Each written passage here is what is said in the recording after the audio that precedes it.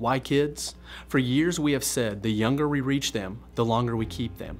And research shows that this is true. According to the Barna Group, 85% of decisions made to follow Christ occur before the age of 15. This means that there's a critical time to be reached by the gospel, and that is as a youngster.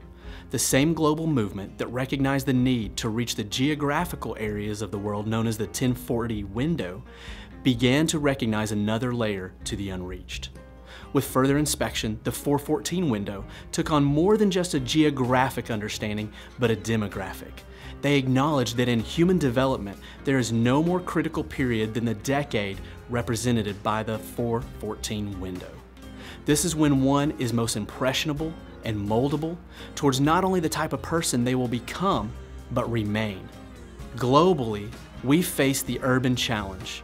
The people of the 21st century will live in an urban world, and while urbanization presents its own sets of challenges, it also comes with its own sets of opportunities.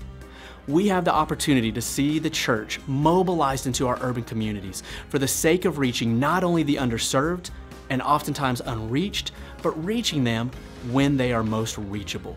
This is why kids. We have the opportunity to reach the kids in our city during their most crucial years.